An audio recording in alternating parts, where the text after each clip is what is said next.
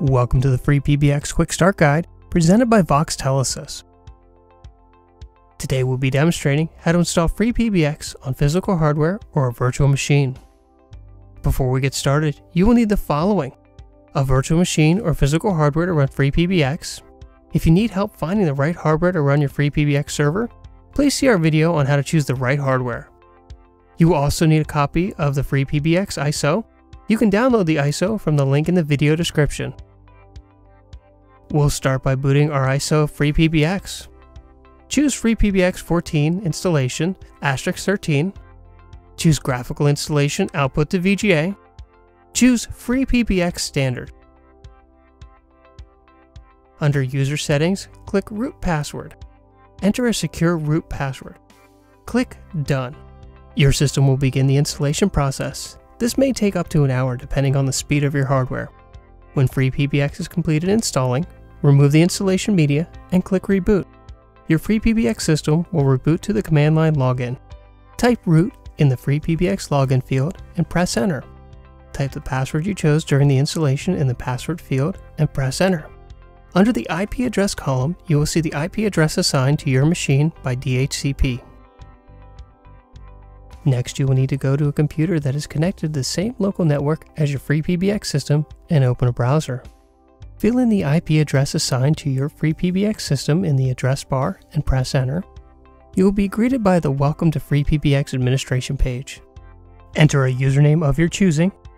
Enter a password of your choosing.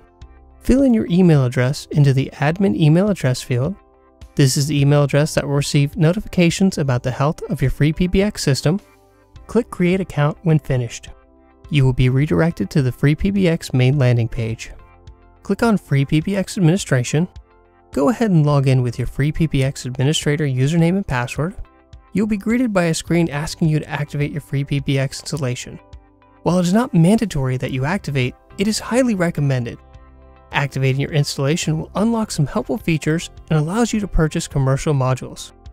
Click Activate. On this screen, you are being asked to create a Sangoma portal account to activate your FreePBX server. Fill in the email address you want to use for your Sangoma portal login. Fill in the Your Name field. Fill in your password with the password of your choosing. If you wish to share your information with the creators of FreePBX, fill in your optional contact details. Choose I use your products and services with my business and do not wish to resell for the Which Best Describes You drop-down menu. Make sure the checkbox next to I agree to the terms and conditions is checked. Click the Create button. Fill in location name with a name of your choosing. Click Activate. Click Skip on the PBX Exact UCC page. Click Skip on the Sangoma Phones page. Choose the time zone for your region. Click Abort on the Sangoma Firewall activation page. We will configure the firewall in an upcoming video. Click Not Now on the SipStation free trial. You will be directed to the FreePBX dashboard. Click Apply Config to ensure that all changes to FreePBX have been saved. Your FreePBX system was assigned a dynamic IP address during setup. Changing IP address is not the ideal network configuration and should be changed to a static IP. To set up a static IP, we'll start by hovering over the admin menu. Click System Admin. Click Network Settings located in the menu on the right side. Under IP assignment, click the Static button. Fill in the static IP. Make sure that your netmask and gateway are configured correctly for your network. Click Save Interface. Click Save and Apply on the Save Changes pop-up menu. Do not be alarmed if FreePBX throws an error. Enter the static IP into the address bar of your browser and press enter. You'll be redirected to your FreePBX main landing page.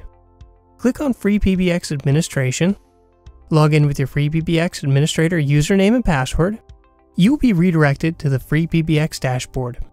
Click Apply Config to ensure that all changes to FreePBX have been saved. If you have any further questions, please check out support.voxtelesys.com.